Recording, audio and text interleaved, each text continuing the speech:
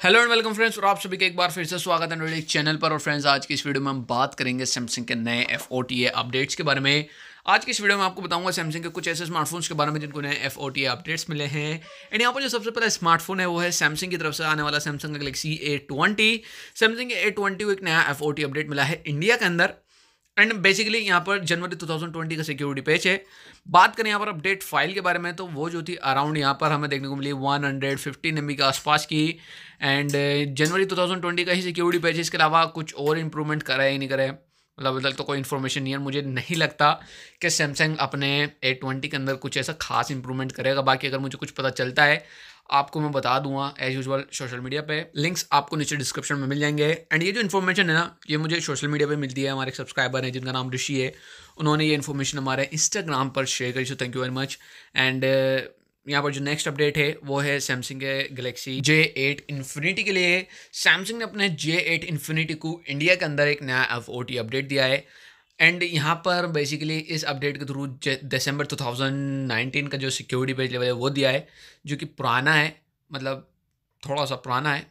यहाँ पर जो अपडेट की फ़ाइल थी वो अराउंड 149 MB के आसपास की थी। यहाँ पर स्नैपचैट एप्लीकेशन को इंस्टॉल करा है सैमसंग ने इस अपडेट के अंदर। इसके अलावा तो कुछ भी इंप्रूवमेंट नहीं है और ना ही अभी तक कोई इन्फॉर्मेशन मिली है। बट अगर मिलती है कुछ इंप्रूवमेंट की, तो FOTA वाली आपको वीडियो में पता चल जाया करेगा, या फिर आपको मेरे सोशल मीडिया पर पता चल जाएगा। बात करें यहाँ पर J6 इन्फिनिटी की, तो भाई जनवरी का भी रोल आउट हुआ है, दिसंबर का भी रोल आउट हुआ है, अक्टूबर का भी रोल आउट हुआ है security patches. But Samsung roll out नहीं कर रहा है इंडिया के अंदर, तो ये काफ़ी मतलब बुरी चीज़ है। देखते हैं फ्यूचर में क्या होता है।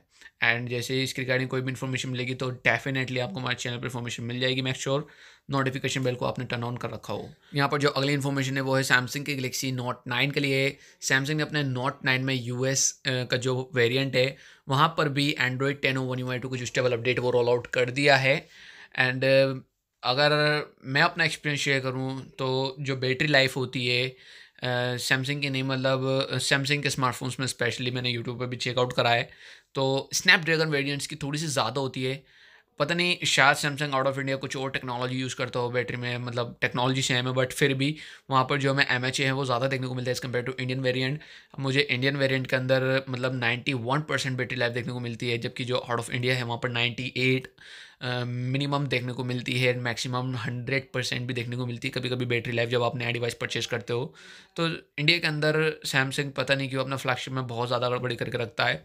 एंड यही वजह है जो बाद में अपडेट्स के बाद में और भी ज़्यादा मतलब बैटरी डाउनग्रेड ही होती है और ज़्यादा डाउनग्रेड हो जाती है। और एक कुछ इनका सॉफ्टवेयर है या प्रोसेसर में भी डिफरेंट होता है, तो उससे भी काफ़ी इफेक्ट पड़ता है।